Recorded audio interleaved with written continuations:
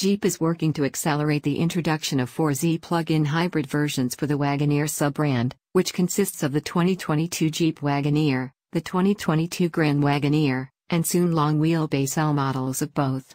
Jeep has promised a zero-emissions vehicle in every segment by 2025. But the large Jeeps should get their batteries and electric motors sooner rather than later, with announcements expected this summer.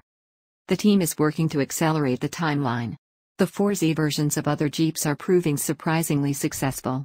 If I could do some magic, I would bring it tomorrow, global president of the Jeep Brand Christian Meunier tells MotorTrend. Sales of the Jeep Wrangler 4xe have exceeded expectations globally since it was added for the 2021 model year, and it was the best-selling plug-in hybrid in North America in the first quarter of 2022. The 4xe accounts for 25% of Wrangler sales in the U.S. Off-road enthusiasts love its silent performance, and on-road they embrace the improved fuel efficiency.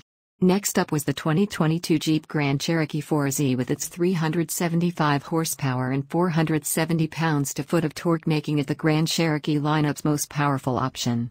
The next-generation Jeep Cherokee will also have Jeep to stop selling pure internal combustion engine vehicles in Europe.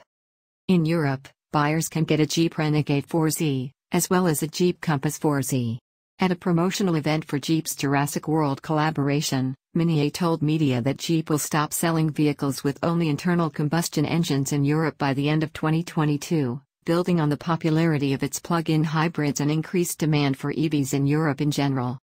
Jim Morrison, head of Jeep Brand North America, previously told us it is not necessarily easier to add a new plug-in hybrid to a new model like the Wagoneer as opposed to an older model like the Jeep Gladiator pickup truck, because Jeep is working on dedicated platforms for a smoother rollout. Electrification but is not expected for a few more years.